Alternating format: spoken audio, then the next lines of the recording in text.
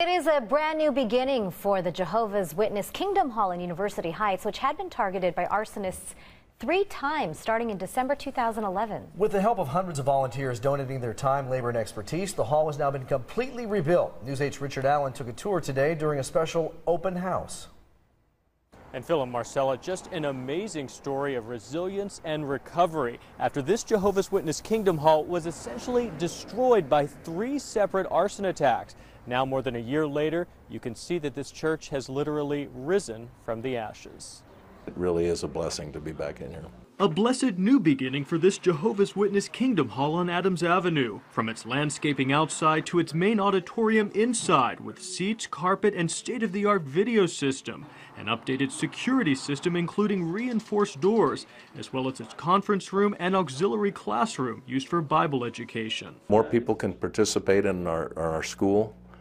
So we can have 2 schools going on at the same time. In late 2011 and early 2012, arsonists targeted the Kingdom Hall 3 times, causing hundreds of thousands of dollars worth of damage. We weren't able to save one thing out of the Kingdom Hall. In one incident, firefighters found someone had broken into the hall and doused it with gasoline, although failed to start a fire. The building was also vandalized, with part of the exterior church sign torn down and the number 666 spray painted on a wall. It was very disappointing that somebody would do that.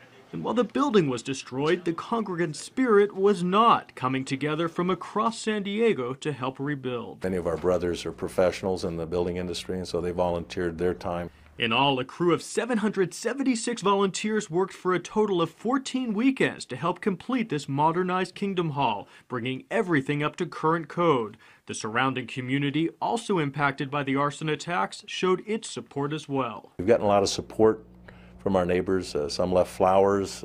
Some wanted to contribute some money toward the feeding of the volunteers. During the past year, the 5 congregations which use this hall, more than 300 members, met in other Kingdom Halls throughout San Diego. We didn't miss a meeting during all that time.